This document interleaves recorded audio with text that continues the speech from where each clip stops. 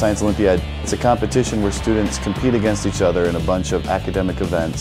Some of them require building, some of them require memorization, and some of them actually have them doing science on the spot. When they get into the event, a lot of times they're overwhelmed because they're basically learning college material. The Grand Haven Science Olympiad program, it's got a lot of roots and it's pretty well respected and well known in the Science Olympiad community. We've been to the national tournament 23 years in a row now as a result of being first or second in the state of Michigan at our state tournament. Science Olympiad is amazing. It lets kids who enjoy science or have high abilities in science just push themselves farther and farther than they ever thought they could. The kids get to feel the competitiveness.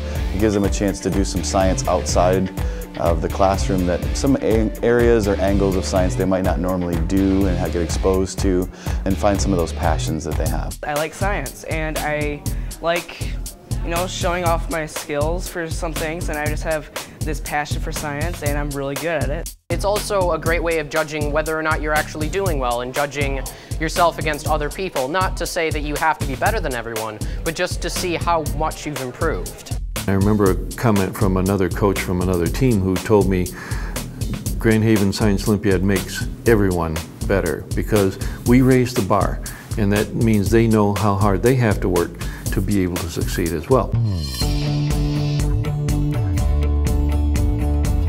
They get such a heads-up look at what they might want to do as a career, even at this young age. It's a really fun experience, and it helps students not only get together with people that have similar interests, but delve into areas that they might very well take careers in later in life.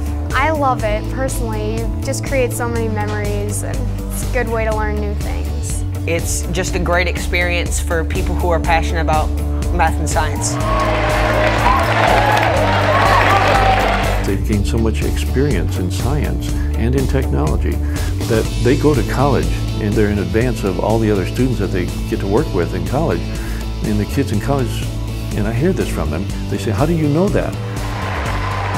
How do you know how to do that? Well, it's because they did it in Science Olympiad.